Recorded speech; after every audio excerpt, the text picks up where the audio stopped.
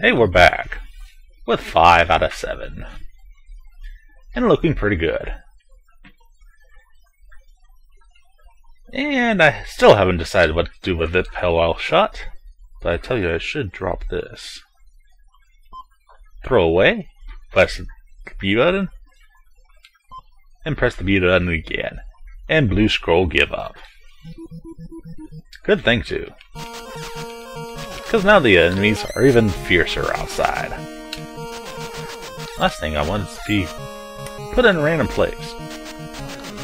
Fortunately, some enemies actually don't even do damage. But still, having to run around schizophrenic and push back could send you to a horrible death. It could just be horrible. But with new enemies also come new items. So let's say hi to our dungeons, which amazingly have not changed. With an overpriced sword and more delicious drink.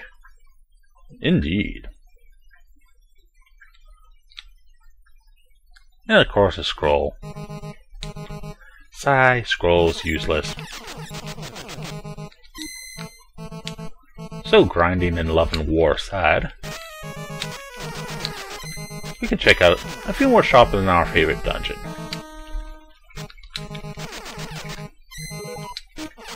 Remember, there are about 10 different shops, so you might want to look around for bargains with the new items. I'm not going to do that though. What did I just buy? I bought a cup for 150, which I really did not want to. That was a dumb choice, Magma. Also, red potion for 98. Are you kidding me, old man?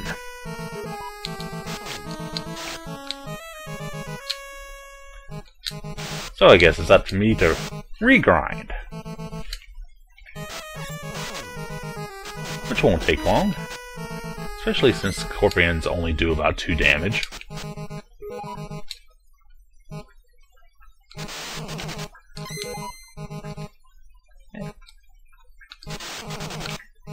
See, that's real fast. Really easy.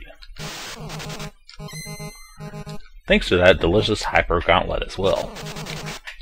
Even though it doesn't say hyper, it is hyper. Because it's gold. Because I said so.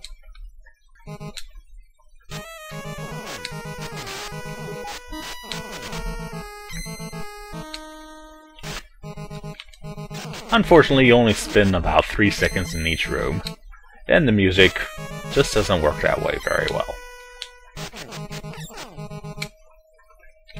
On the overworld, you spend up to a minute on each screen usually, and it gets very repetitive. That's why people don't like the music. Sigh. Good thing the dungeons never really change, except for, of course, for the shops. And now we have 2 different drinks here. What the heck? And a scroll.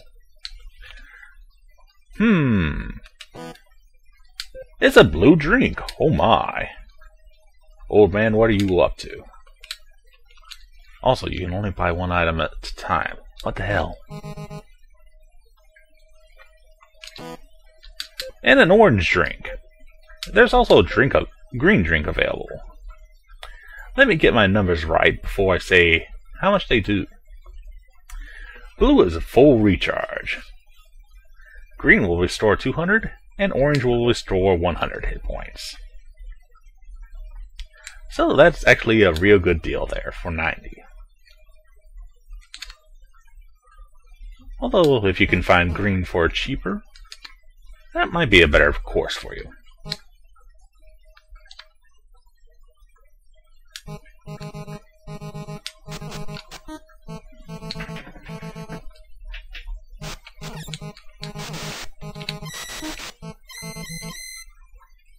And let me get one more potion here, and we can take out some more deadly towers.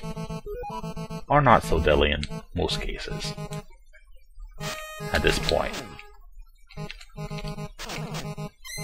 Be careful where you point your sword. Make sure you throw it the point towards the enemies, and the hilt you hold on. Do not throw it by the blade. You'll cut yourself. It won't feel pleasant. You'll lose blood. You might die. And if you die, you'll automatically respawn with only $50. If that is only true in real life.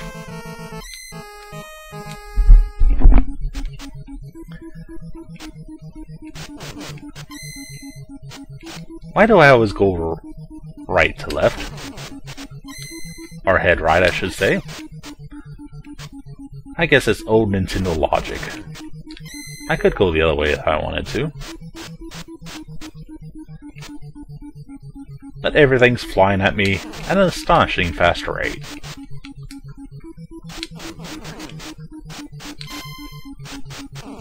It's almost impossible to hit those fireballs. Speaking of more fireballs, there's a vampire. Or a were-monkey. What the heck? Checking my map real fast to see which tower I'm in. I'm pretty sure I'm in that one. No, I'm not in that one. There's only 2 of them left. There we go. This one's a little bit more jagged than the others. A little bit more narrow ledges. Good thing you can't fall off them.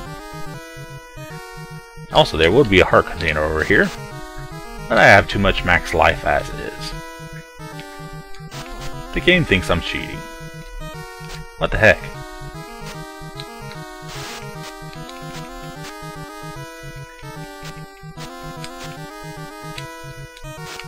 Now this one has a unique secret room.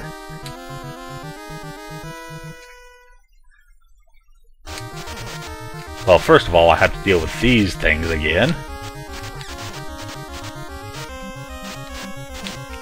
Which, no problem, right? Right? But there's no item. What the heck? A secret room within a secret room. And I can just barely make out something there. It's hidden pretty well. It's a blue necklace. Of course, being a consumable and only one in the game, you want to hold on to it. Praying that these bats don't kill you along the way.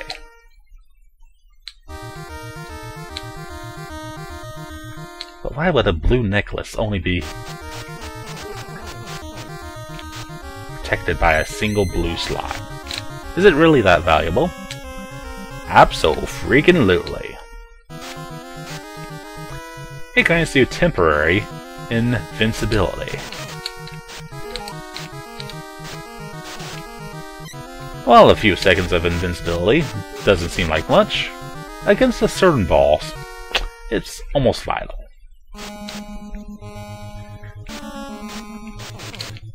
So I climb this tower once again from the inside.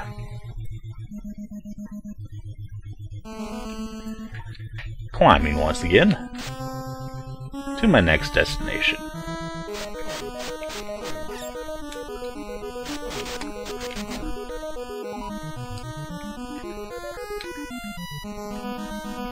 Which leads me to, hooray, another heart container.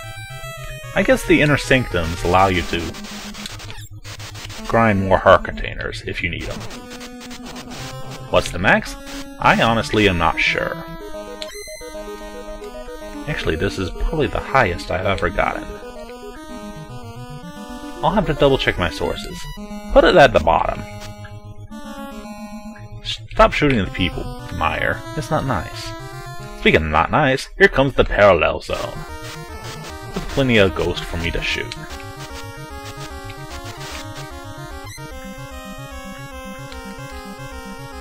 The hardest thing about parallel zones?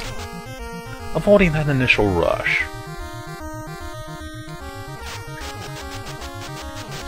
Although those bugs really aren't nice either.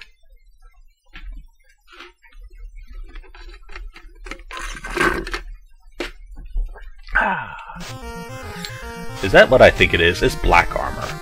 Actually, it's gold armor. It's hyper armor. And I'm hyped up because of it. Now I have all the best armor in the game. What the heck? Yeah, there is mid-grade armor available, plate. But who needs it now? Plate armor would probably cost you around 150 for each piece. But now that I have the pieces that are better, who needs it?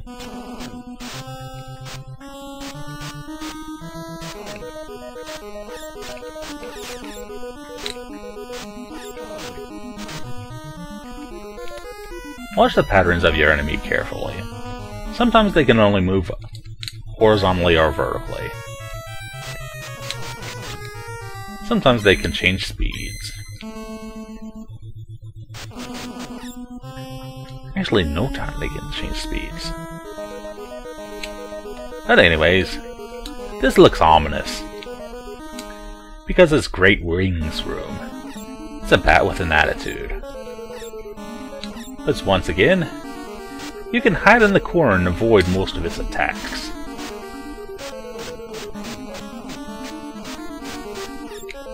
Or if you're really skillful, you can dodge fireballs. Maybe get a shot in. But who cares? I got a bell. I got a Hell's Bell. An evil bell, if you will.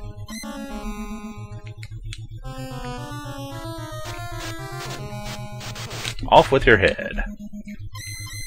I can still use that letter.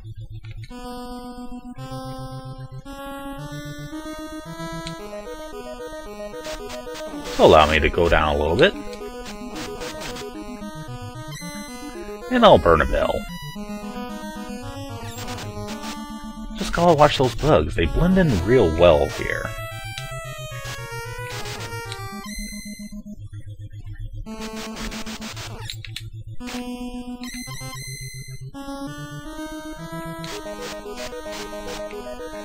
It's not too obvious from these harder enemies, but considering all the armor I have,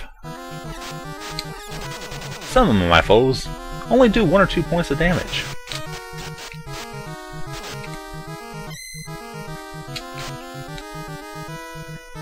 Quit making deadly towers look so easy, Magma.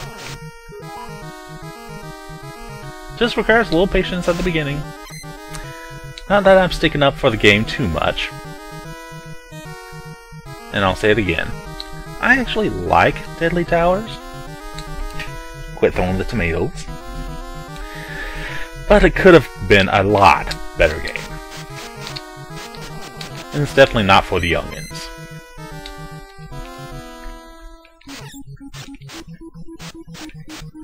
So when decide, there's only one more bill I have to get. Then it's burn baby burn, and then off to defeat Rubus. That'll make the kingdom happy. Maybe I'll become king.